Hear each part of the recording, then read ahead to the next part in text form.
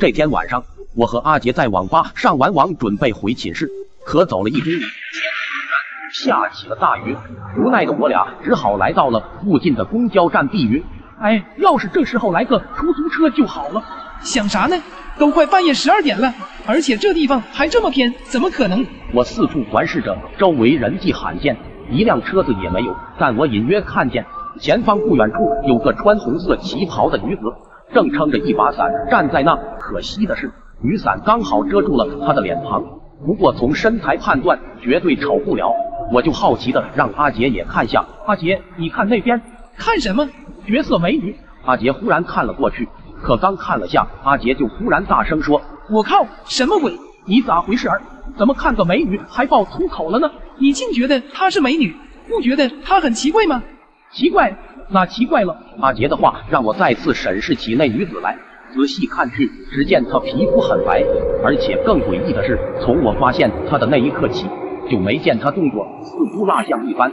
正当我盯着她使劲看时，高能预警，投币点赞，厄运退散。忽然她缓缓向我转过头来，对着我笑了下。可这一笑却让我看到了一个异常恐怖的画面。只见她的嘴巴好像被人剪开过一样，居然裂开了。顿时我就吓得猛一颤，就招呼阿杰赶紧离开这。没想到阿杰早就想离开这了，我俩就一起在雨中大跑着准备离开。可当我经过那个女子时，我不知怎么回事，没忍住看了她一眼，突然她就张嘴说话了：“你这是要去哪里？为何不留下来陪我？”说着就朝我伸手过来，我吓得赶紧回过头猛跑。就这样也不知道跑了多久，我回头看了下那女子没跟上，才停下了步伐。可奇怪的是，阿杰却不知什么时候不见了。突然一个可怕的念头产生了，阿杰该不会是被那女子抓走了吧？可一想到那女子，我顿时全身冒起了冷汗。如果现在过去救阿杰，一定很危险，但阿杰作为我的好基友，我是绝不能放任不管的。于是我咬了咬牙，就猛地转身原路返回了。当我来到那女人旁时，果然阿杰也在她旁边站着。阿杰也跟那女子一样，如蜡像一般一动不动。我就赶紧上前去摇晃阿杰，并低声呼唤：“阿杰，阿杰，快醒醒！这不是你该在的地方。”就这样，我一连呼喊了10几遍，阿杰这才慢慢抬起头，但他并没有认出我，而是跟那女子一样，一把抓住我的胳膊，低吼着对我说道：“你这是要去哪里？为何不留下来陪我？”我顿时惊住了，就极力挣脱阿杰的手，可也不知阿杰哪来的这么大力气，无论我怎么挣扎都无济于事。无奈我只好大吼了一声：“阿杰，快点放开我！”可这一吼却被那女子听到了，她突然猛地看向我，一把将我推到马路前。想抢走我的人没门！倒在地上的我奋力叫喊着：“快放开我的好朋友！”你觉得这可能吗？说罢，那女子忽然发疯似的狂笑了起来，那笑声震天撼地，极为诡异。去你的！我顿时怒气上来，正准备上前给她一巴掌，可奇怪的是，我竟然完全动弹不得。怎么回事？你就等着吧，等下有车子经过时，你必死无疑。说罢，那女子继续狂笑起来。可就在这时，远处传来了汽车的声音，随着那声音逐渐接近，我也愈加绝望起来，心想今天是活不成了，就闭上了双眼，静静等待死神降临。高能预警，投币点赞，厄运退散。可就这时，一阵尖锐的鸣笛声传来，随后就走来了一个巡警，他朝我问道：“小伙，你在这马路中间坐着干嘛呢？多危险啊！”正当我想说被女鬼陷害时，我回头才发现那女鬼早就没了，只剩阿杰一人呆呆地站在那里。于是我就编了个科学的理由告诉了巡警，被巡警训斥了一顿后，就把我俩送回了学校。从这以后，我和阿杰再也不敢大半夜来这上网了。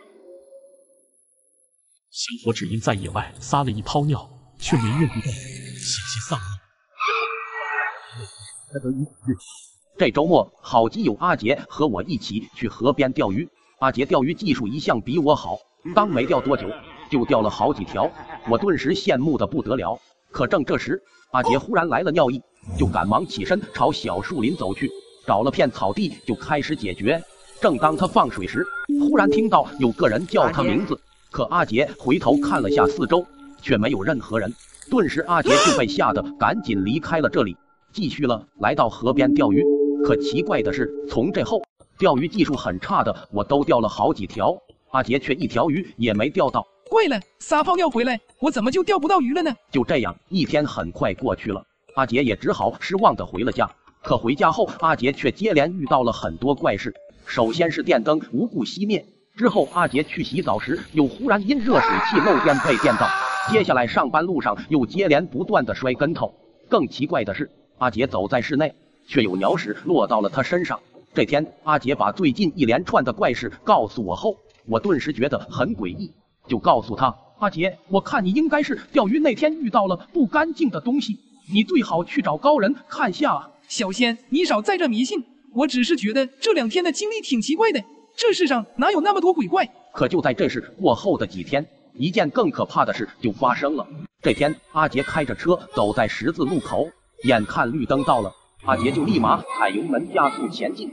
可车子跑起来，阿杰才发现此刻竟还是红灯，顿时阿杰就被赶马的车子给撞翻了。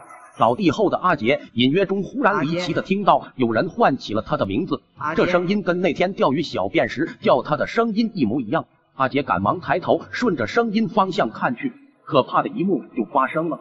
只见正有一个长相怪异的人站在不远处，死勾勾的盯着阿杰，随后说道：让你拿钱在我坟头上小便，告诉你，我今后认定你了，直到把你折磨死为止。随后，这怪人就一阵狂笑，阿杰也渐渐失去了知觉。等阿杰再次醒来时，却忽然发现自己身处医院病床上。阿杰见我在旁边，赶忙把他车祸后看到的那怪人告诉了我，随后就让我找来了大师。大师来后，经过盘问才推测出，原来阿杰是因为那天小便不小心尿到了一个荒坟上，这才被那怪人缠上了，才导致一系列倒霉的事。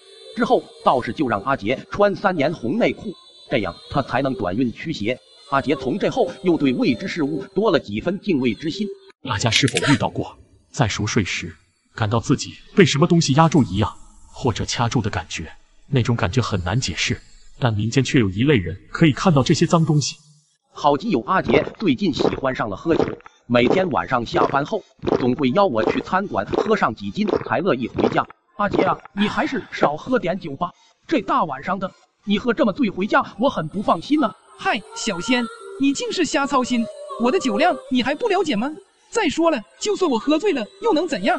谁又敢能把我怎样？可万万没想到的是，就在这之后的一天，一件可怕的事就发生了。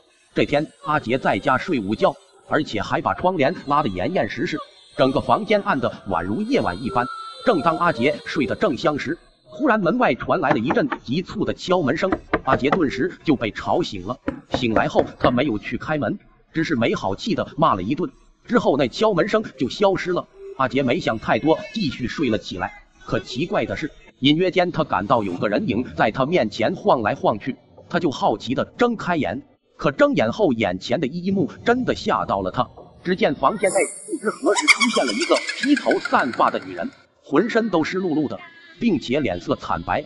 还没等阿杰反应过来，这女鬼就瞬间移动般突然闪现到了阿杰床上，伸手一把掐住了阿杰的头，力气出奇的大，吓得阿杰动弹不得，让他呼吸感到困难。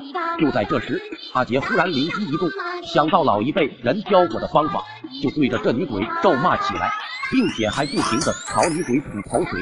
令他没想到的是，这女鬼真的消失了。接下来的几天时间，阿杰再也不敢回家睡觉，就跑到了楼下的网吧，整天泡在网吧不敢回家，整个人变得无精打采。就在这时，一个名叫阿坤的人走了过来。阿坤是附近赫有名的阴阳人，从小他就有双阴阳眼，能够看到常人看不到的东西。阿坤看到阿杰有些不对，就立马拉着阿杰出去了，并告诉他：阿杰，你这是碰到脏东西了，这东西就在你身后。阿杰听后又联想到那天午休时的诡异经历，觉得阿坤说的完全可信，就求着阿坤帮自己取走那东西。随后阿坤就带着阿杰来到河边，在路边抓了一把草，朝阿杰身上抽打起来，边抽打嘴上说着一些听不懂的话，好像是在和脏东西对话一样。随着一下下的抽打，阿杰也觉得自己整个人精神了很多。之后阿坤才告诉起了阿杰被脏东西缠上的原因。这女鬼是几年前在这河边溺亡死的，应该是因为你前几天深夜喝醉酒，回家时经过了这条河，刚好被这女鬼看到。由于你醉酒状态，精气神虚弱，就附到了你身上。随后，阿坤就施展了一顿法事，换走了这女鬼，这才彻底解决了这件事。阿杰从这后再也不敢醉酒晚归了。陌生 WiFi 千万不要随便连，不然你很可能会付出巨大的代价。好基友阿杰最近喜欢上了打游戏，可就在这晚，正打游戏打的火热的他，忽然发现手机没了流量。此时已经深夜12点，但阿杰还是不甘心游戏就这样草草结束，就打开 WiFi 页面看了下。这时他忽然发现，竟有一个名叫413女寝的 WiFi， 阿杰就点了下，没想到不需要密码就直接连上了。阿杰顿时乐开了花，正准备继续打游戏，忽然这时候收到了各家 QQ 好友的申请，点开看去还是个女生，不仅连上了免费 WiFi， 还有妹子要加我，今晚真是走了狗屎运了。阿杰二话没说就通过了申请。之后阿杰就继续打起了游戏，一直打到凌晨4点。阿杰第二天就没去上课，在寝室里睡着大觉，直到傍晚阿杰才醒来，正准备连上那 WiFi 点外卖，可这时才发现那个 WiFi 不见了。阿杰也没多想，就只好和我下去吃了晚饭。等晚上准备睡觉时，阿杰不经意间看了下手机，忽然发现又连上了昨晚那个 WiFi。阿杰顿时就迫不及待地打开了游戏，准备打一把睡觉。可刚打开游戏，忽然有 QQ 好友给他打起了语音电话。阿杰点开一看，才发现这人正是昨晚加他的那妹子。阿杰疑惑之余也禁不住有些小期待，就赶忙接听了起来。只听着电话那边传来了温柔的声音：你好同学，我是倩倩。你好啊，我叫阿杰，请问你给我打电话什么事呢？也没什么事儿，就是今晚寝室就我自己，我有些无聊，想找人聊聊天。可以啊，欢迎欢迎。我猜咱们应该是同校同学吧？我住在沙雕科技学院女生寝室413，你呢？巧了，我也是沙雕科技学院的，我住在男寝404，你住女寝413。对了，我也连了个女寝413的 WiFi， 这个 WiFi 是你寝室的吗？对啊，我流量比较多，就开了个热点，没想到刚好被你连上了。抱歉啊美女，我不知道这是你的热点，之前还用它打游戏。没事儿，我流量多着呢，你随便用吧。就这样，阿杰和这个叫倩倩的女生聊得非常开心，阿杰也忘记了玩游戏，一直聊到凌晨，阿杰才去睡觉。次日上课时，阿杰打开 QQ 才发现这女生没在线。到了晚上，阿杰刚到寝室，手机就来了电话，一看正是那个叫倩倩的女生打来的。奇怪的是，此时又自动连接上了那个413女寝的 WiFi， 阿杰就接起了电话。晚上好啊。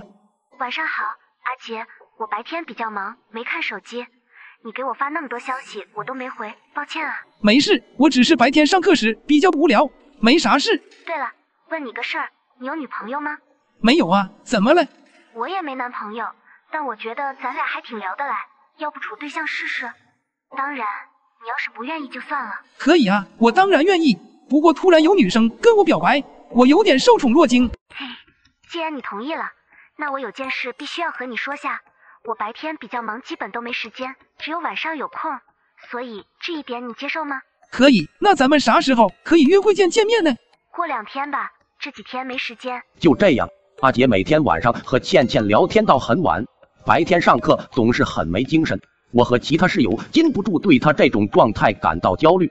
直到这晚，倩倩忽然对阿杰说自己生病了，想让阿杰下楼陪陪她。阿杰二话没说，赶紧走了下去。阿杰来到约会地点，只见倩倩正穿着一身淡蓝色的裙子站在那，远远望去婀娜多姿。阿杰看后脸瞬间红了。你就是阿杰吗？还蛮帅的嘛。你也远比照片上的漂亮很多，刚刚我都看呆了。嘿嘿，那行，咱们现在去学校后山走走吧。好啊，刚好我也睡不着。说着，倩倩就带着阿杰去了后山。第二天白天，我们发现阿杰依旧没回来，就打起了他电话，可没人接。终于在大家的共同寻找下，才在学校后山找到了阿杰的手机，但仍然没找到阿杰。后来经过调监控，也没有发现阿杰离开学校的痕迹。最后通过调查阿杰手机，才了解到这学校原来真有女寝413寝室，并且这里面住着个名叫倩倩的女生。可是有一天因为某些事情，她在寝室自杀了。她死后她的 QQ 也没再登录过，而且这个413寝室也成为了杂物室。阿杰最终也为他断连 WiFi 付出了代价。好基友阿杰因为晚上把鞋正反放，竟发生了这件不可思议的事。这晚，正当我准备睡觉时，忽然听到床下阿杰和二狗吵了起来。阿杰，我劝你晚上鞋子你最好别这样放，一正一反这样很容易招来那玩意儿的。我信你个鬼！我今天还就这样放了。说着，阿杰就再也不理会二狗，二狗只是无奈的摇了摇头，就回到了自己床上。就这样，直到半夜，我睡得正香，忽然传来了敲门声。阿杰走出去看了下，但空荡荡的走廊却没有一个人。阿杰就走回寝室，可还没来到床上，那敲门声再度传来。阿杰迅速又开门走了出去，门外却仍然没人。顿时，阿杰万分疑惑，只好走回了床上。我们全寝室对这个敲门声都很纳闷。正当我们百思不得其解时，那敲门声再度响起。顿时，阿杰火冒三丈，就气冲冲地打开门，大吼道：“隔壁的，你们还有完没完？大半夜不睡觉，老是敲我们门！”但隔壁大壮也气冲冲站在门口说道：“我还想说那嘞，那寝室那人是不是刚刚一直在敲俺内门？”阿杰听了万分疑惑，就把刚刚的事情和大壮说了一番。大壮听后顿时露出惊恐的表情。既然咱都没有敲对方内门，那敲门嘞该不会是那玩意儿吧？大半夜你别说这个，我信科学，你说了我也不信，算了，就当幻听好了。说罢，阿杰就假装淡定地回了寝室。可回到床上没多久，那敲门声就又传来了。我们就任由这敲门声持续，没有人愿意下床去看。最后我再也忍无可忍，就开门出去看了下，结果跟阿杰看到的一样，没有任何人。我回到寝室后，只见阿杰一脸惊恐地看着我。怎么了，阿杰？你为啥这样看着我？奇了怪了，小仙，你说既然没人，那是谁在敲门？可这时二狗却忽然急躁起来：“谁敲门？你心里就没点数吗？跟你说了，鞋子不要一正一反摆放，你非不听。看吧，他来了吧？”但阿杰却没有回话，只是满脸疑惑地坐在床上发愣。我就赶紧把阿杰鞋子摆正，就躺床上睡觉去了。可奇怪的是，敲门声也奇迹般的消失了。直到天亮，我们起床后，我忽然发现自己手臂上出现了一个很明显的红点。我把这件事告诉了其他室友，没想到大家都出现了跟我一样的情况。从这以后，阿杰睡前总会检查下鞋子有没有摆正。假如你深夜坐电梯，要是有人问你几点，你千万不能回答，不然后果真的很可怕。二狗，你就胡扯吧，你倒说说，为什么不能回答？后果又会怎样？难道你没听过这个传闻？就在这附近的仙人小区里，有个女生晚上下班回家，刚上电梯就发现电梯里有个男人。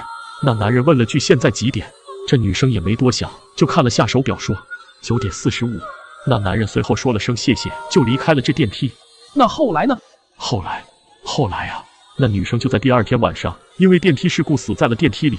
等救援队赶到时，惊奇地发现她手表的时间刚好停在了9点45分。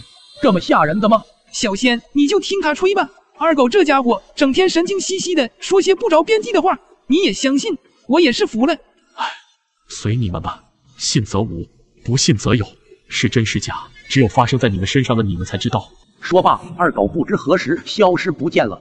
本以为二狗只是说的个规则怪谈故事，可就在这晚和阿杰回出租屋时，我俩却真的遇到了这可怕的事。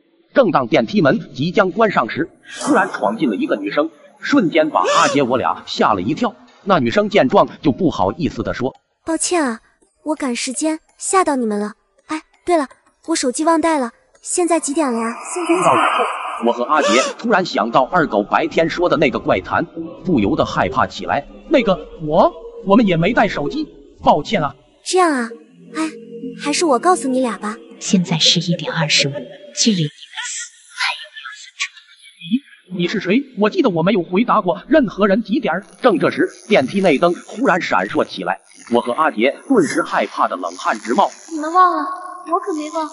我记得白天你俩还不信这个，这下好了，只要你们一死，我就可以进入轮回了。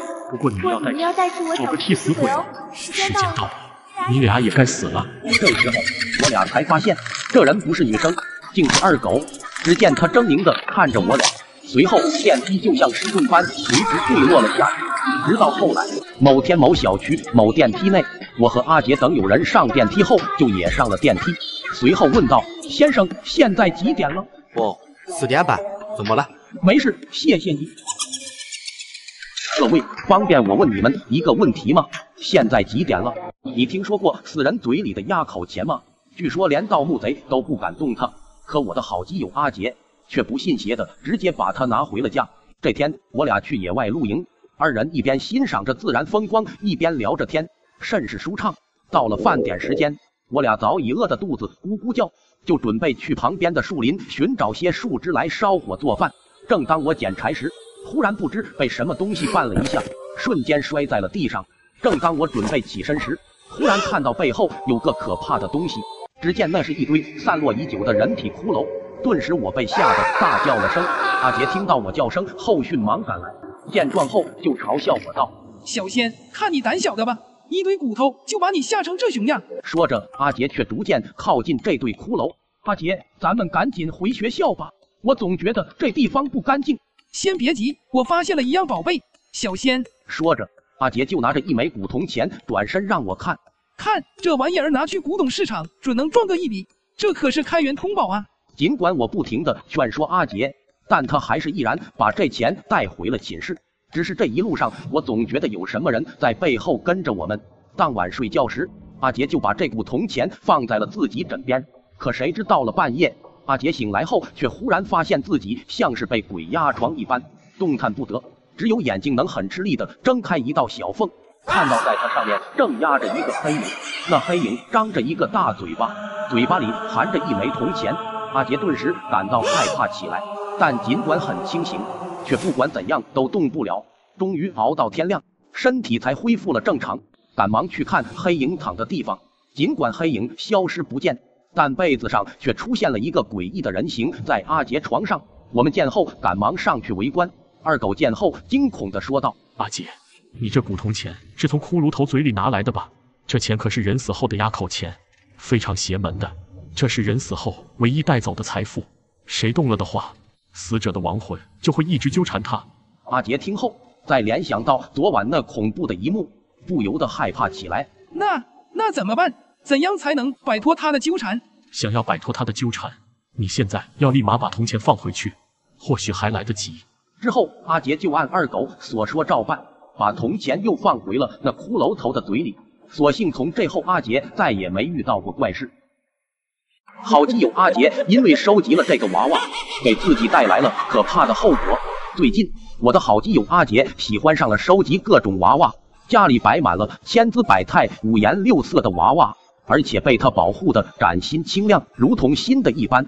这天他又在网上看到了一款中意的娃娃，就对我说：“小仙，快看这个娃娃，不错吧？”但刚说完，一旁正在玩手机的二狗就怒了：“阿杰，我最后奉劝你句，别再收集这些娃娃了，很容易招来不干净的东西的。”二狗，你个老迷信，就闭嘴吧！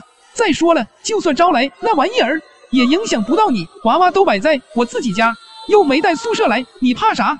说罢，阿杰二话没说，就直接下单了。但下单后，卖家却打来了电话，说道：“您好，我是娃娃店铺的老板，在这里提醒一下，刚刚您购买的娃娃很有生命力，但每天都需要有水果供放，会给您带来好运，不然的话会带来厄运。”阿杰尽管觉得很可笑，但刚好家里有很多水果，如果真能带来好运，供奉下也无妨。于是阿杰就摆了些水果上去。就这样坚持了很多天后，阿杰的运气竟真的好了起来。这天他买彩票中了100万，兴奋的阿杰实在按耐不住自己的情绪，就找我一起去旅游。我们二人一起尝遍了各地美食，赏阅了四处风光，玩累后就回了家。但回家后的阿杰却被家中的场景惊呆了。只见家里一团糟，到处都是娃娃被撕碎的痕迹，而且很多家电都被破坏了。阿杰顿时就觉得自己家一定是遭贼了，就赶紧报了警。警察来到后检查了一遍，却没找出犯案者的蛛丝马迹。等警察走后，阿杰不知所措地站在那里，面对这被破坏掉的娃娃残骸，内心极其难过。但就在不经意间，阿杰忽然看到了在电视桌上那款刚买的需要供奉水果的娃娃正完好无损地摆在那。阿杰仔细一想，当时出门时明明把它放在了卧室里，但此时他也顾不了这么多，只觉得还有这个娃娃没被破坏，心里稍微有了些慰藉。清理了一天，阿杰终于把损坏的娃娃都扔了出去，然后倒在沙发上，直接就睡着了。等他醒来时，已是半夜3点钟。忽然，他听到了一些很碎的声音，那声音正是从他卧室里传来的。阿杰心想着，该不会是小偷来了，就小心翼翼地往房间走去。可刚开门，就忽然看到那款金娃娃正用凶狠的眼神看着自己。更为奇怪的是，他身上还不时地散发出一股腐烂的气味。接着他就朝阿杰吼道：“你都11点没给我补风睡过了，看来是把你那些娃娃给坏掉，你也别想过了。”此刻的阿杰早已吓得无法动弹，只能眼睁睁地看着那娃娃朝他一步步逼近。几天后，我来阿杰家里找他，但却没发现阿杰身影，只是看到了一个娃娃坐在沙发上，长得和阿杰有几分相似。好基友阿杰因为买了这个插座，险些害了自己。最近阿杰迷上了打手机游戏，但寝室只有一个插座，还是在窗边。阿杰每次充电都会和二狗正插座。你少打这游戏，不就不用这么频繁充电了吗？那你少聊点妹，不也不用老充电了吗？反正今天这个插座我不会让给你了，你去别的地儿充吧。属实无奈的阿杰只好去外面找充电的地方。当他走进一个小胡同时，忽然看到有个老伯在摆摊卖一些小电器，阿杰便走上前去，仔细一看，才发现这里原来真的有插座卖。老伯，这插座多少钱？那个插座啊，不要钱。阿杰一听，顿时眉笑颜开。不要钱？真的假的？真的，那个插座是通灵插座，不用连接电源，直接贴墙上就能用。阿杰听后，虽然觉得很离谱，但既然不要钱，他还是想回去试一下，就拿起准备走人。可这时老伯却叫住了他：“小伙子，我忘说了，这个插座虽然不要钱，但你要想使用它，必须要买点纸钱在马路中间烧掉，不然是没法儿用的。”我信你个鬼！这个糟老头子话就好。说罢，阿杰就赶紧回了寝室。来到寝室后，阿杰按照老伯说的将插座贴在墙上，但插上手机后果然没有反应。难不成还真的要去马路边烧纸钱？一不做二不休，阿杰就买了点纸钱去马路上烧了。回来后发现果然可以充电了，阿杰就边充电边打游戏，玩得甚是愉快。就这样连续几天，阿杰都没有去上课，一直在寝室床上打着游戏。渐渐的，阿杰抵抗力逐渐下降，得了重感冒。尽管发着烧，流着鼻涕，但他依然玩得忘乎所以。晚上，他正玩得高兴，忽然手机充电器从插座里弹了出来。之后阿杰怎么插都插不进去，他便又去买了点纸钱，去马路边烧，边烧边喊：“快出来，快出来，告诉我为啥充电器插不进去，我要玩游戏呢。”良久，阿杰感到有一阵阴风掠过，抬头一看，才发现半空中正飘着一个透明人。阿杰见后瞬间吓坏了，但那透明人却没有要伤害他的意思，只是看上去很生气。半天后，那透明人忽然说：“都怪你，老子被你染上了重感冒，鼻子不通，当然插不进去。”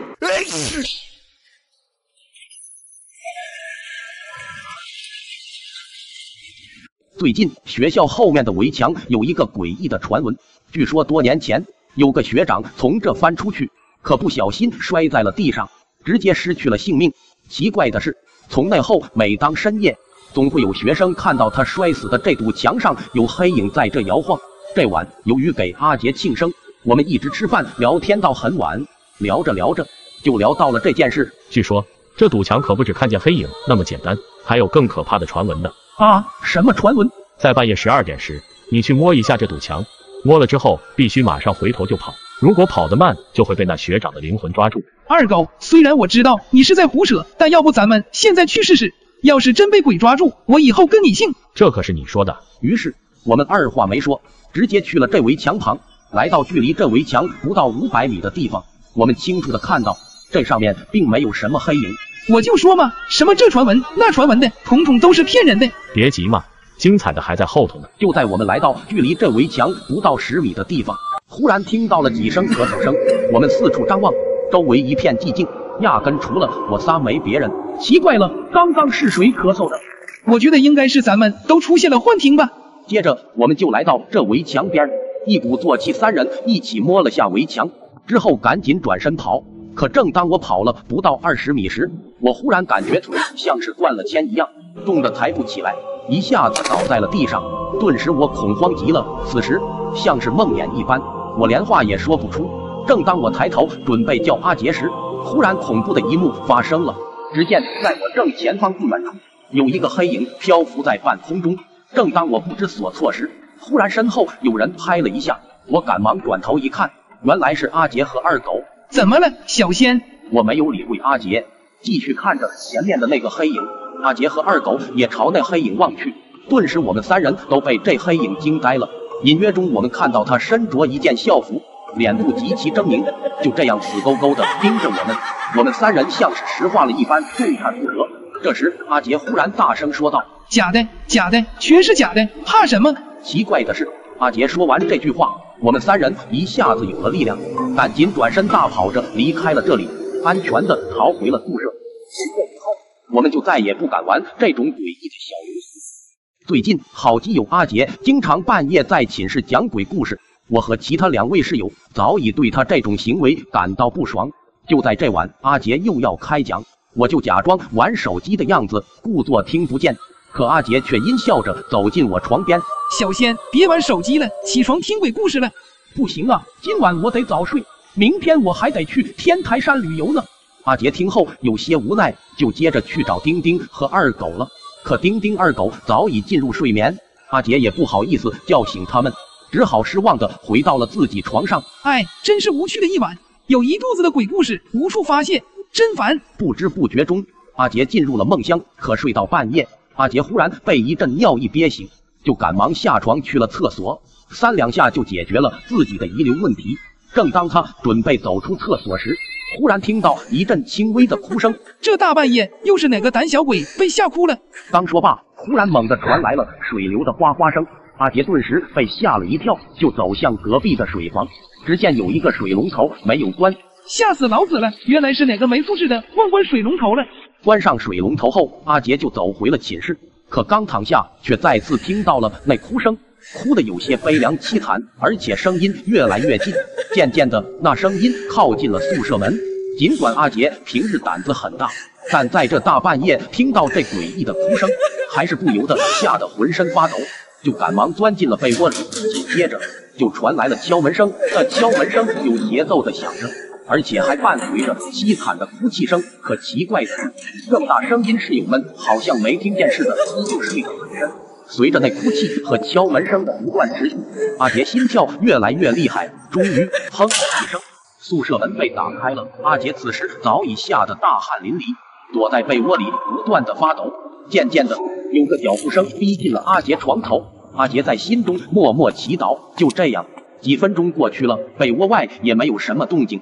阿杰就悄悄地掀开被子一道缝，透过缝隙看见外面什么也没有。阿杰这才松了一口气，看来真是我想太多，产生幻觉了。接着阿杰就从被窝里钻出来，环视了下宿舍内以及床下，都没有发现什么异常，但寝室门却是开着的。大概是我刚刚进来忘关了吗？哎，不管了，不多想了，睡了。说罢，阿杰正要躺下睡觉，可这时突然感觉到了被窝里有一对爪子抓住了他的双腿，接着那爪子就把他拽进了被窝。这时阿杰才发现高能预警，投币点赞，厄运退散。被窝里正有一个面相扭曲的怪人抓着他，顿时阿杰吓得大叫出来，这一叫把其他室友都惊醒了。这时阿杰才发现那怪人不见了，但从这后阿杰再也不敢半夜讲鬼故事了。那天由于我和其他小伙伴在外面玩到很晚才回家，所以奶奶就很生气的骂了我一顿，然后一直絮絮叨叨个不停。我顿时就来了气，直接一脚把奶奶供奉老天爷的香炉踢倒了。当时并没有觉得不对，可接下来发生的一件事却让我对这些有了敬畏之心。第二天我一大早就跟小伙伴去后山玩了。你们知道吗？我听说有人在后山发现了一个山洞，听说里面有鬼哦，要不咱们去探险下吧？出于好奇，我们就爽快地答应了。于是我和阿杰等其他伙伴一起来到了这洞口。只见这洞口植被茂密，里面不时地散发出发霉的味道。我和其他伙伴见状顿时害怕起来。走啊，咱们一块进去。阿杰，里面我看挺瘆人的，要不咱们还是别进去了。看你们怂的，算了，我自己进去好了。说着，阿杰就一人走了进去。没多久，阿杰就从洞中走出来了。可刚出来，旁边的一个伙伴突然看着阿杰大叫一声，然后转身就跑。此时，我也感觉到阿杰出来那一刻，似乎有阵古怪的阴风吹了过来。我没在意太多，就好奇地问起了阿杰里面的情况。里面也没啥，只是很湿滑，好像曾经有人在里面住过。之后我们随便聊了下，就回了家。到家后，奶奶交代我顺便把在邻居家串门的叔叔叫过来一起吃饭，我就去叫了叔叔。叫完叔叔后，正当我转身准备回家时，忽然发现天暗了下来，身后聊天的叔叔等人也不见了。顿时我感到脚下好像踩到了软软的东西，貌似那东西还在蠕动。我惊奇地往下一看，只见那东西黑乎乎像蛇一样，渐渐地舞动起了身子。我见状吓得魂飞魄散，就闭上眼睛拼命地往家的方向跑。原本只有2-3分钟的路程，这次竟跑了20分钟才到家。来到家后，一切都恢复了正常。奶奶见我气喘吁吁，脸色不对，就问我干嘛去了。我就慢条斯理地把刚刚的诡异经历告诉了奶奶。奶奶听后说，肯定是我因为踢倒香炉得罪了哪位神灵，才得到了如此报应。之后奶奶就严肃地让我跪在神坛下认错。第二天到了学校，才发现阿杰请假了。后来我才知道，原来阿杰从那洞里出来后就生了场大病。另一个跟我一起去的伙伴跟我说道，不知道那天你看见了没？看见什么？就是阿杰从洞里走出来，他身后跟着的一个看不清脸的人啊。说到这，我才想起来，那天阿杰从洞里走出来的那阵诡异的阴风。从这后，我们也慢慢对一些未知事物产生了敬畏之心。好基友阿杰因为讲鬼故事险些丢掉性命。最近阿杰由于沉迷上了看灵异小说，所以常常想给我们讲鬼故事。这晚阿杰的兴致又来了。嘿，你们听说过没？咱们这个宿舍楼以前死过人。真的假的？你可别吓我们，阿杰。我这也是听学长说的，不知真假，但背后的故事很刺激哦。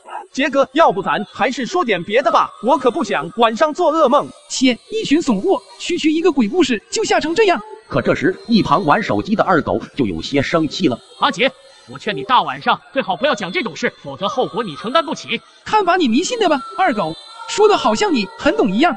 再说了，你不愿意听可以戴耳机啊。无奈的二狗只好戴上了耳机。阿杰看我和丁丁不是很反感，就滔滔不绝地讲起了鬼故事。等他讲完，我俩早已被吓得汗毛竖起。那晚我几乎没闭眼，总觉得走廊有人在来回走动，但我却把头蒙在被子里一整晚，哪怕大汗淋漓也不敢探出头来。等第二天去教室的路上，我就问起了阿杰。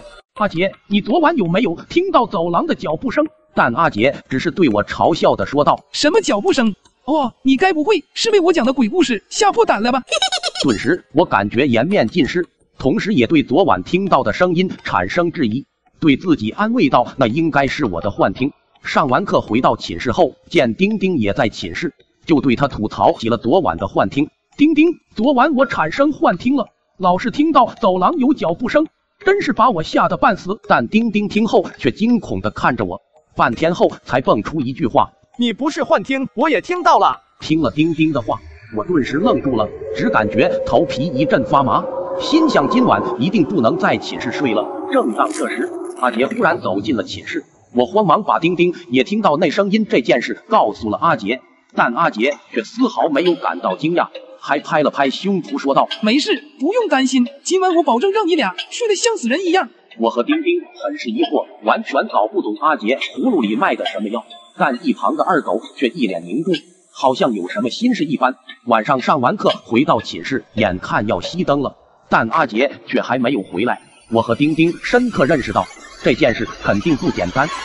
正当这时，寝室门忽然被猛地推开，只见阿杰提着饮料和花生米，二话没说就把它递给我，来，把这个喝下去，保你晚上睡得踏实。说着，我们寝室4人不自觉的就摆起了宴席，边吃花生米边喝饮料，甚是欢畅。渐渐的，平时不怎么爱说话的二狗话匣子也被打开了。阿姐，昨晚我就跟你说，晚上不要讲那些东西，你非不听。你看现在惹上不干净的东西了吧？你听谁说的？这歪门邪道，净整些这无稽之谈。但二狗听到后非常愤怒，猛地站了起来。无稽之谈，老子亲眼见过。你以为就你胆子大吗？我以前比你胆大多了，半夜去坟地躺一晚上，你敢吗？死人的祭品你敢吃吗？我敢。听了二狗的话，阿杰再也没敢吭声。我和丁丁九也醒了一半，我们三个惊异地看着二狗。二狗继续说着，在我们村，我胆子数一数二的大，从小到大我就不知道什么叫害怕。可是自从发生了那件事，我就再也不敢拿死人的事情开玩笑了，或者是还要敬他们3分。具体什么事，能说一下吗？这件事憋在我心里好多年了，既然你想听，那我就吐出来警示你下，省得你以后再招惹这种事。接着，二狗就描述起了那件事。这件事发生在10年前，那时我还在村子上学。有天我和村里的一伙计打赌，说我敢半夜去坟地睡一晚，他不信，还扬言要赌50块钱。我当时就答应了。这样吧，为了证明你在半夜去坟地，你第2天离开时要把那个新坟上插的白条子拿下来，拿来给我看看。好，钱到位，这都不是问题。当晚半夜12点，我就悄悄地来到了坟地。这个新坟埋的是一个刚死了10天的妇女，据说是因怨气喝农药去世的。刚来到坟地，我就忽然感到一阵阴风吹过，但我并没有害怕，只是觉得很邪乎。明明没起风，那刚刚那阵阴风是怎么回事？顿时心里就开始发毛，可想到那50块钱，还是硬着头皮坚持下去。我倒吸了一口凉气，赶紧拔起坟头上插的白条子，就立马回头大跑。可是刚跑了几步，我就觉得手里拿着的那东西不对。我低头看了看手里，只见哪是白条子，分明是女人的一撮头发。顿时我吓得急忙把那头发扔在地上，脑袋里瞬间意识到我遇见鬼了，就也不管那50块钱，立马朝着村子的方向大跑。可跑了10几分钟后，我又回到了那个坟墓前，顿时就吓得瘫坐在地上。只见坟头上还插着那个白条子，我心跳不断加快，感觉浑身凝固了一般，怎么样也站不起来。周围也是一片死寂，空气仿佛也停止了流动。正当我胸闷快要窒息时，忽然传来了一声吼叫，伴随着吼叫声，我看到有一双发光的眼睛向我扑过来。在他扑向我的一瞬间，生存的欲望促使我把他重重压住他，我就一手扼制住他的喉咙，拳头不断地向他砸去。他也用利爪不断地抓挠着我的身体，嘴里散发着诡异的嘶吼声。渐渐的，在我拳头不断攻击下，他的嘶吼声越来越弱，直到停止了嘶吼，我才结束了击打。结束后，我想立马离开这鬼地方，但发现我站不起来，就爬着走，一直往前爬，也不知爬了多久。直到天微微亮时，我终于坚持不下去，晕了过去。直到白天被下地干活的人发现，才把我送回家。后来我才知道，村里的人在发现我的那天早上，也发现了那坟墓前有只死野猫，而且体型非常大，头貌似被我半夜打得稀巴烂。有人说那是鬼猫，专门吃死人肉长大的，这一只至少长了50、60年了，被我打死也算是为民除害。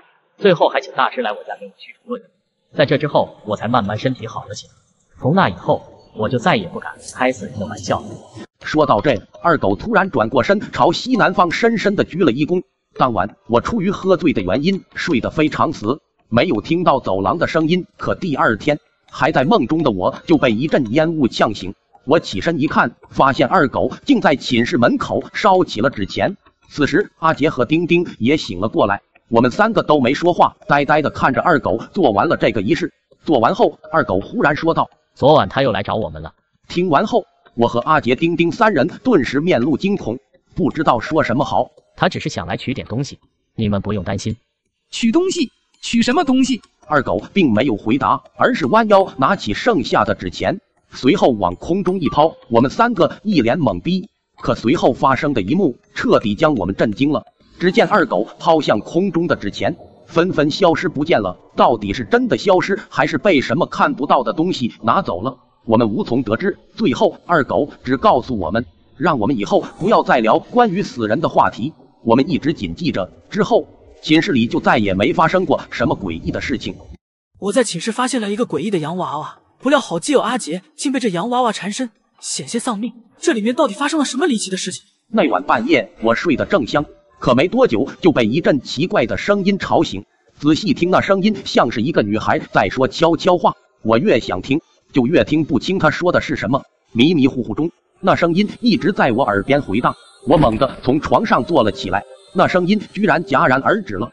坐在床上，我思索了许久，一个感觉告诉我床下有东西，我顿时就下了床，来到寝室门口，我顿时就傻眼了。只见一个身穿红裙的洋娃娃诡异地躺在地上，难道一整晚都是她在说话？我一惊，猛然抬头，此时那个洋娃娃居然瞪着眼睛直勾勾地盯着我，就像是一个有生命的人一样。我越看心里越慌，硬着头皮将洋娃娃捡起来，直接扔到了楼下垃圾桶。然而第二天晚上回寝室时，我居然诧异地发现，昨晚我扔掉的娃娃在室友阿杰的怀里。阿杰，这娃娃是不是你从楼下垃圾桶捡来的？对呀，你怎么知道？难道是你把它丢到垃圾桶去的？你不觉得他很奇怪吗？昨晚我大半夜听到他说话了，真的吓坏我了。你扯什么呢，小仙？你是产生幻听的吧？这娃娃是我前不久在路边摊低价买来的，你看它多可爱。尽管我不停地劝说阿杰把娃娃丢掉，但阿杰却不以为然，每天都抱着这娃娃睡觉。然而就在1周后的一天，我外出回来，一进门竟看到阿杰躺在床上睡着了。此时那个洋娃娃就躺在他的身边，美美的看着他。没想到就在我进门的一瞬间，那个娃娃居然站了起来看向我，随之脸上露出了得意的笑。我虽然被他吓得不轻，但是我更担心阿杰的安危。我硬着头皮走近一看，此时的阿杰铁青的脸上居然出现了2个黑黑的眼圈。我明白阿杰肯定是出问题了，赶忙拼命的喊二狗丁丁过来。就在此时，那个洋娃娃突然就变了脸，恶狠狠地看着我。那天晚上，阿杰好久才醒过来，室友二狗也觉得这个娃娃不简单，随后就把它扔进了垃圾桶。我们都以为这件事就这样结束了，没成想当晚就出事了。我半夜起来上厕所的时候，竟然看到阿杰拿着那个洋娃娃站在门口。然而此时的阿杰像是被某种力量控制了，就如同梦游一般，说着一堆我听不懂的话。之后我就叫醒了室友二狗丁丁，在我们齐心协力下，终于夺回了阿杰手中的娃娃，并一把火将那个娃娃给烧了。第二天阿杰就神奇般的康复了，从那以后也没再出任何状况。那天我正在水缸前舀水喝，正当我喝得畅快时，突然从水缸里伸出一只大黑手，直接把我攥住。多年前那个小长假，我和室友3人去了一个偏远山区旅游，居住在了一家农家院内。这农家院的建筑以及一些设施看上去尤其复古，宛如回到了上世纪80年代。当时我们也没想太多，放下东西就出去玩耍了。等到傍晚回来时，我感到特别口渴，就直奔院里的水缸去了。掀开水缸上的盖子，就准备舀一瓢水喝。刚掀开水缸盖子，就感觉一股凉气扑面而来。我舀了满满一瓢水，咕咚咕咚大喝起来，正欢快地喝着。突然眼角的余光瞥见晃动的水面下好像有什么东西，我十分好奇，就想看清楚那底下到底是什么东西。低头一看，发现水缸底下蹲坐着一个小人。我以为自己眼花了，就把水瓢放下，想低头仔细查看。我伏在水缸上，低下身子，仔细地往水缸里瞅。还没等我看清楚，突然水里伸出一只黑色的大手，朝着我的脸抓了过去。我当时一下子就被那只大黑手抓个正着。那只大黑手力气十分大，一下就把我拉进了水缸里。我猛地呛了好几口水，差点没把我给呛死。阿杰听到水花声就出来查看，这一看可把他吓坏了。我正在水缸里不停地扑腾，阿杰赶紧跑过去把我捞了起来。当时我已经昏迷了过去，二狗丁丁2位室友也匆忙走了过来，之后就在肚子上推。终于在室友的反复推压下，我很快缓了过来，然后哇哇的大口吐着水。吐完之后我清醒了过来，大家忙询问我刚才到底发生了什么事，怎么好好的忽然掉到水缸里了。我就一五一十的把刚刚的诡异经历告诉了大家，可说出来大家都不相信，认为我是看花眼了。本以为这件事就过去了，可没想到又出事了。第二天我们在小院里一块做饭，大厨二狗需要加水，就让我去舀一瓢过来。我走到水缸前，想到昨晚发生的事，心里不免直发毛，迟迟不敢掀开水缸盖。二狗在那边等着用水，不停地催促着我。我鼓起勇气，小心翼翼地伸手去掀开水缸盖，害怕突然再伸出一只手把我拖进去。可是掀开缸盖之后，里面并没有什么小人，也没有大黑手，只有一缸底的水。我这才放下心来，也怀疑是不是那天晚上看错了。就在这时，缸里突然冒出好几条正在游泳的鱼，我简直无法相信自己的眼睛。正当我看着出神时，突然感觉一阵眩晕，一头栽进了水缸里。我想要挣扎，却发现四肢完全动不了。我在迷糊中陷入了一片黑暗之中，看到一个矮小的老头，正一脸坏笑地盯着我，那种笑容十分的诡异，就好像等待着我咽下最后一口气。很快我完全失去了意识，四周变得一片漆黑，我以为自己快要死了。就在这千钧一发之际，突然黑暗中出现一道闪电一样的液体，四周变得光亮了，我也清醒了过来，自己躺在破碎的水缸里，大口大口地呼吸着空气。抬头一看，只见阿杰正端着一把斧头在面前呼喊着我。之后我就跟他们讲起刚才发生的事，而这一次大家全都相信了我的话。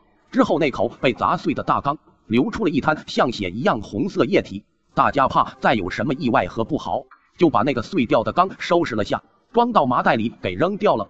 之后询问房东才知道，这院子曾经是一个单身老头在住，这口水缸也是他经常泡澡用的。可后来有天他忽然重病死了，于是这院子就空了下来，就被亲戚卖了出去，成了农家乐。得知真相后，我们就赶紧离开了这里。好在之后没发生什么怪事。好基友阿杰深夜上厕所遇女人，没成想竟然被吓晕了过去。最近好基友阿杰特意从云南边境飞来山东找我，我就特意带他去当地最出名的一家路边摊吃了顿大餐，边吃边畅饮聊天，好不愉快。进行到一半时，阿杰忽然起身想要去放水，询问服务员后才得知，距离这最近的厕所竟在1公里外的一个老破小区的楼房里。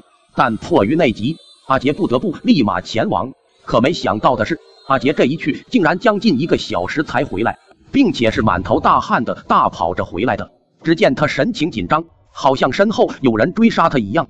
走近后，他赶忙往桌上留了100块钱，就拉着我大跑。就这样，他拉着我跑了好几公里，回到家他才停了下来。阿杰，你这是怎么了？你遇到什么了吗？女人，我说你是多脆弱，上个厕所都能幻想出女人来。之后阿杰就给我讲起了刚刚发生的诡异一幕。原来他刚才去那边的旧楼房上厕所，刚到门口就碰到了一个非常奇怪的女人。那女人穿着红衣服站在墙角一动不动，披散的头发看起来像个没有灵气的木偶一般，并且身上还散发出刺鼻的气味。阿杰尽管觉得很奇怪，但此刻在酒精的麻醉下就没想太多，并且还萌生了去搭讪的念头，问那女人要不要一起喝2杯。可那女人一直傻站在那一声不吭。阿杰觉得有些尴尬，只能叹了口气去上厕所。进厕所后就把门反锁了。可正当他准备放水时，忽然听到门外传来了女人高跟鞋的声音。只听得那声音离他越来越近，渐渐的停在了厕所门口，直接敲起了门。阿杰有些疑惑，就大声问门外那女人敲门原因。可那女人并没回答，一直敲着门，并且敲门声逐渐急促起来，像是有什么要紧的事一样。阿杰甚是纳闷，还没放水就去开门，可开门后门外却什么人也没有。阿杰被这诡异的一幕顿时吓坏了，酒气也瞬间消失。看来真是喝多了，都开始幻想起女人了。这老破的废旧小区哪来的女人？竟是自己吓自己。阿杰自我安慰了下，就准备回头去放水。可转身后，阿杰瞬间被身后的景象吓坏了。只见刚刚门口的那女人正站在他身后，披头散发的看着他，并且散发着阴森恐惧的笑声。阿杰顿时被这突如其来的一幕吓晕了过去。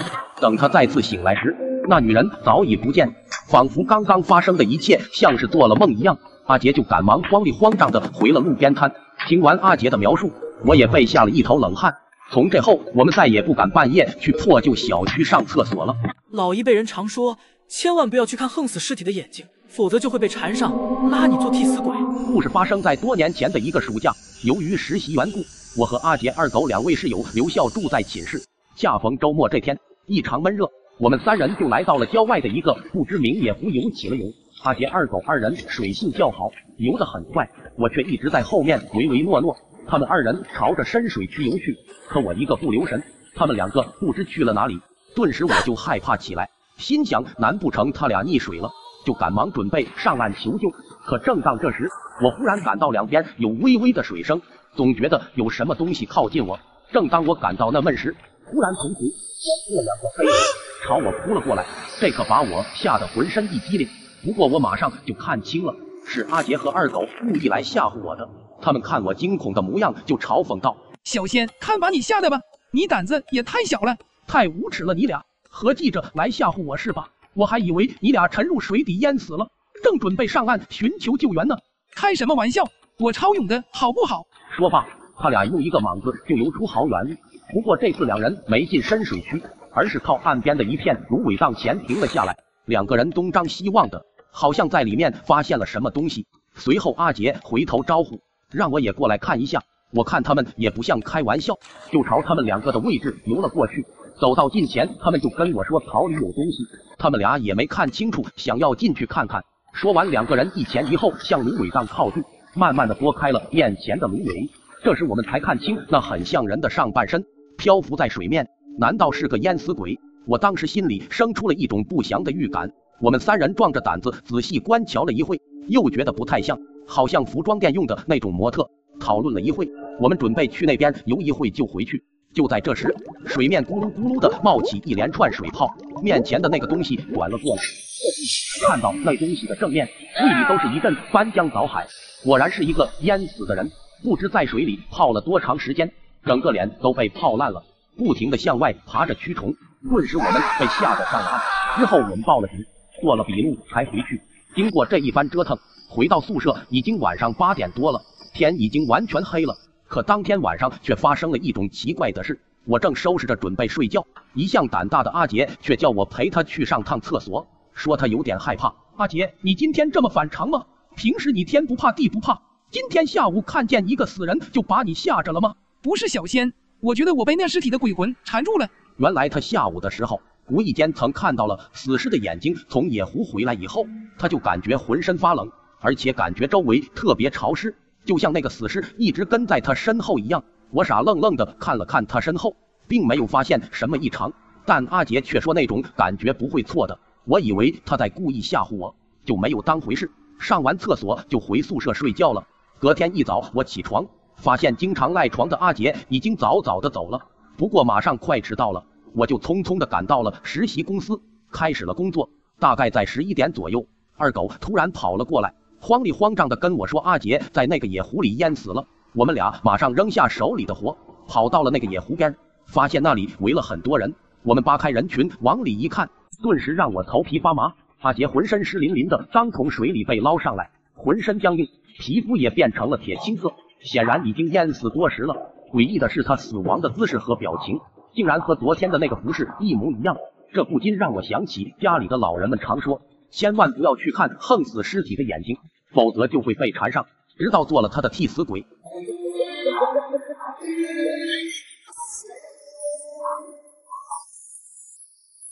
那次和好基友阿杰捡到的那幅画太诡异了。那天我俩一起在小溪旁玩耍，玩到傍晚时分，忽然起了风，天也被乌云覆盖住了。我俩就准备往家赶，可正这时，忽然半空中吹来了一张纸，那纸渐渐地飘落在了地上。我俩顿时就感到很好奇，就赶忙走过去捡起来看了下。只见这上面印着一个美女，从装扮来看应该是明星。这女的挺漂亮啊，我长大也要找一个这样的女人当老婆。说着，阿杰就要把这画像拿回家。可正这时，忽然一道闪电划过天边，我顿时隐约看到这画上的女人苦笑了下，一种不祥的预感油然而生。接着天空就下起了大雨，我就赶忙和阿杰来到了他家避雨。小仙，我看这雨今天是停不了了，要不你别回去了，你家离着这么远，大晚上你一人回去我也不放心，要不在我这将就一晚吧，我这房间还蛮大的，玩累了还可以睡觉。于是我这晚就没回家，跟阿杰一起睡了。晚饭后，阿杰就把捡到的那幅画贴在了墙上，有这姐姐看着我，晚上我肯定睡得很舒服。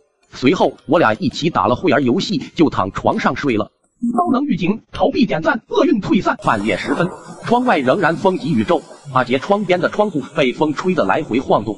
我正要准备下床去上厕所，可忽然这窗户就被打开了，顿时我吓得赶紧钻进被子里，露出一道缝，看着窗边，只见有个人影从窗户外爬了进来，来到那画旁边没几下就把这画撕了下来，随后朝我探了下头。我顿时被吓得全部钻进被子。渐渐的，我听到了那人又爬出了窗外，直到天亮，我都没敢再探出头。天亮后，阿杰一看墙上的画不见了，顿时伤心的哭了起来。我就将昨晚那诡异的一幕告诉了他。阿杰听后非常的难以置信，怎么可能会有这种事？我看是小仙你也喜欢这画上的姐姐，所以才把画拿走了吧？怎么可能？昨天在你捡那画时，我就觉得不对，而且我可以向你保证，昨晚那经历我真没骗你。随后我就带着阿杰来到窗外看了下，只见在窗户旁的地上有一堆碎纸，仔细看，那正是阿杰捡的那幅画，而且在这旁边还有一排脚印，从脚印看出并非常人，更像是野兽的脚印。阿杰看到这顿时也被吓住了，好在之后再也没有什么怪事发生，但那晚发生的一切至今让我细思极恐。好在阿杰买了辆脏车，接连不断出了很多怪事。阿杰最近从一家快倒闭的车店买了辆车，原本20多万的车还是9成新，阿杰竟用5万就买到了。阿杰啊，我说你这车干不干净？小心是事故车啊！别乱说，车店老板可给我保证了，这车是因为他店铺要关门了，所以迫不得已才低价出售的，刚好这个便宜被我捡到了，你就别乱想了，小仙。看这造型多帅气！可怪事还是在这晚发生了。这晚10点，阿杰和我吃完饭就开着车往家赶，可开着开着，他忽然感到车内异常的冰冷。可阿杰仔细想了下，现在可是7月份，而且又没开空调，这么冰冷显然是挺诡异的。算了，都是自己吓自己，这世上哪有什么鬼？阿杰安慰了自己下，就继续向前行驶。可就在阿杰即将到家时，忽然看到后视镜里后座上正坐着一个无头的人，阿杰顿时吓了一跳，赶忙刹住了车。可停车后，阿杰往后看去，车后竟什么也没有。看来是我真的太累了，都出幻觉了。之后，阿杰就再次开动车子回了家。奇怪的是，这晚阿杰做了个梦，梦中有人一直在喊他：晚上千万别开车，那车不干净，切记切记啊！阿杰顿时被惊醒，可第二天却安然无恙。阿杰接下来几天都是早上开车上班，下午5点准时下班开车回家，直到周五这天，由于公司团建，和大家一直玩到晚上11点。团建结束后，阿杰刚来到车上，就感到那冰冷的气息又回来了。阿杰发动车子后，缓慢地开着，不停地看着后视镜，总感觉那鬼会出现在他的后座上，可那鬼却一直没出现。可当阿杰转头看向前方时，猛然发现那个无头鬼出现在了他的挡风玻璃上，正趴在上面直勾勾地对着阿杰。阿杰顿时吓得魂飞魄散，就慌忙把车停在了路边，逃命似的跑回了家。进屋后一直坐在床上，直到天亮。阿杰就又来到了昨天停车的地方，所幸的是车子仍完好无损地停在那里。此刻阿杰觉得之前发生的一切都太离谱了，就找来了大师。大师一眼就看出了这车的不对劲，车上有一个冤魂，可能是之前的车主，他出车祸去世后一直跟着这辆车，不肯投胎转世，因为晚上阴气重，他才好出来。他不想有人在旁边打扰他，这冤魂只想借助车再看看这世界，不久他就会离开的。阿杰，你最近晚上都别开这辆车了，否则会发生什么事我也不敢保证。阿杰听到这，猛然恍然大悟，还真被小仙说中了，原来真是事故车。不过你也不用担心，这冤魂不会伤害你的，1个月后他会自行离开，你只要做到这1个月内晚上不开这车就好了。阿杰之后1个月内就再也没晚上开过这车，直到这晚，他忽然梦到一个身着黑色衣服的男人对他说：朋友，我要走了，以后就不会来打扰你了，你放心的去开车吧，但也要注意安全，可别像我一样开快车，结果连自己的命都搭上。我只是舍不得自己的车，想在走之前再陪陪自己的车，现在有你了，你好好的照顾我的车，谢谢你。从这后，阿杰再也没有开车遇到过怪事，但阿杰开车的安全意识却越来越高。这晚寝室只有我和阿杰2狗3人，正在我们玩手机时，2狗朝我们走过来说道：哎，你们听说过吗？咱们自习室有件怪事，当你一个人在自习室里的时候，如果听见了背后传来脚步声，而你转过头去却什么都没有看见，又或者当你回过头的时候，灯突然的灭了，那就说明你见到鬼了。阿杰听后甚是反感，少在这装神弄鬼了，2狗，你爱咋吹咋吹，我反正是不会相信的。如果真有鬼，你又看不见它，那你怎么证明它的存在呢？那还真有个办法证明鬼的存在呢，就是如果自习室里的灯突然灭了的话，你可以向后面扔一支笔，如果你没有听见笔落地的声音，就说明有一只鬼在你身后。但是切记不要轻易的用这种方法来验证，不然会招来一些不好的东西。最好的方法是当做什么也没有发生的样子就好了。我和阿杰觉得二狗在故意吓唬我们，就没有在意。直到这晚，高能预警，投币点赞，厄运退散。阿杰独自在自习室写作业到很晚才结束，抬头才发现偌大的自习室已经只有他一个人了。他就准备起身离开，可就这时，突然从身后传来了一声踏踏的脚步声。阿杰很是好奇的回头看了下，可身后什么也没有。阿杰顿时感到很疑惑。正在他思考时，自习室的灯忽然全都灭了。此时，阿杰猛地想起了前几天二狗说的自习室传说。难不成二狗说的是真的？罢了，不管是不是真的，我今天试试再说。阿杰就赶紧拿起了笔，准备往身后扔过去。正要扔的时候，忽然响起了声音：“同学，自习室已经熄灯了，你怎么还没走？”阿杰回头一看，原来是保安大叔。什么嘛，果然不出所料，二狗真的是在吹牛。之后，阿杰就回了寝室。可第二天中午再次来到自习室时，刚进屋，阿杰忽然就被门口的自习室须知吸引到了。